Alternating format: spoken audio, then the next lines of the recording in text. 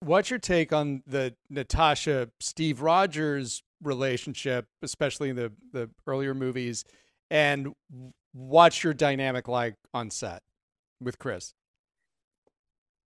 I mean, Chris is such a, I've been very close with Chris for such a long time. The first time we worked together, we did a movie called Perfect Score when I was 17. Chris, I think, was 18 or 19.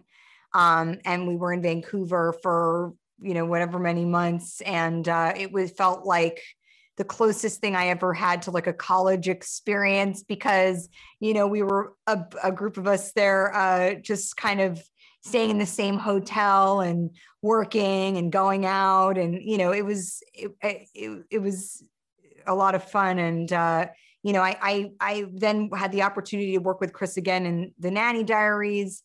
And, I think just Chris and we just laugh so much together. We have such a, we're just both, I think, find a lot of humor in things that are ironic, and we just have a great friendship. And I think similarly to Steve and Nat, we spent a lot of time talking about relationships. We spent a lot of time talking about our families, other people's relationships, like all of it. We could talk for hours. And about all kinds of stuff.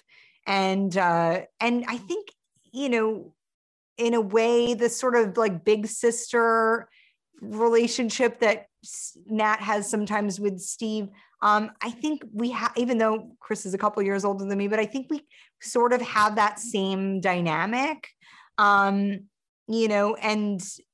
it just, now I'm realizing as we're talking about it that oh, my friendships are mirrored in the Avengers like universe, which is so funny. But I mean, I think that's how we are as actors, right? It's like you kind of, you bring it's that like to it.